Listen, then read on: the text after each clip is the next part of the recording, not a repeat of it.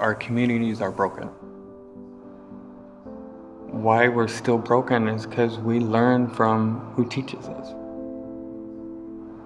So if we're being taught to be broken, we're going to be broken. And not only that, we're going to teach our kids to be broken. So we're trying to break these cycles because there's something about when you help someone get a paycheck, the dignity of getting a paycheck and not just giving them a handout. Small businesses are vital to Kaiser Permanente. Small businesses drive the economy. So if we're going to be successful, we really need small businesses to flourish. They're the people who improve the wellness and prosperity of a community. One such business is the Good Soil Industries. I love their mission statement where they said they are focusing on hard-to-hire individuals to get them out of poverty. Good Soil Industries is a second chance jobs program that hires males coming out of drug treatment facilities and out of jails, prisons. We are really trying to partner with them and help them to bring them to the next level. Good morning, everyone. Through the inner city capital connections, we were learning how to run a business properly. Locality Hollywood. We brought small businesses together with academic leaders, banks, finding companies in inner cities, equity investors, other business experts, other associations. We focus on a culture of ownership and accountability. Now we're looking at sort of a collective investment in the social capital of our communities. And to see them go through the classes and for their eyes to open and understand more about strategy is amazing. I don't know anywhere else where you could go and get schooled from Princeton, Harvard, Columbia, and all these different professional schools for free.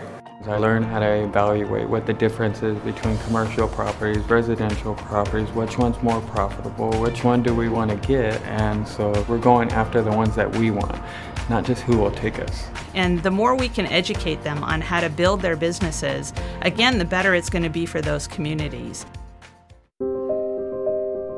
Better time and help. Always sign in and include. When you're in jail and in rehab, you're networking with negative people. So you're trying to change to a positive behavior.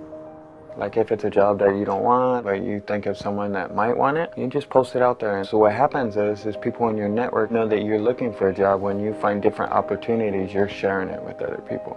It's a two-way street. That's what networking's all about. We want to find those opportunities for people to create shared value, where we're doing good business, but we're also doing good for the community. But some of the sobering figures are that 1/3 of our population do not have a high school diploma. A lot of people get off on a program, they still no got no goal. So we're trying to teach them how to get a career with a livable wage. If we get them another minimum wage job, they're never going to make it. And then when they're behind, their first thought comes back to what they know how to do, and what they know how to do is crime. There's a lot of guys that go home without a job, and they got too much time in their hands, and right away they go back into the lifestyle. No one has to go back to prison. No one has to commit crime. It's all choices. If I wanted something for my kids, of course I would have to break the law, but not no more. I feel proud about myself. Actually reaching into my pocket and being able to buy my kids something with earned money. That's a big difference in my life.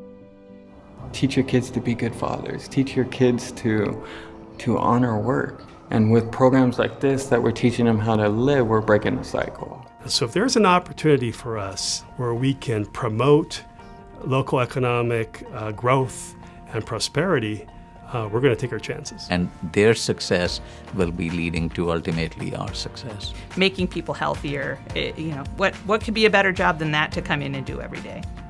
And we're honored how Kaiser says, hey, we're going to hire Good Soil to mow our lawns. They're changing lives through that. That's like our community trying to be whole again. And this is what we want to be part of. Amen.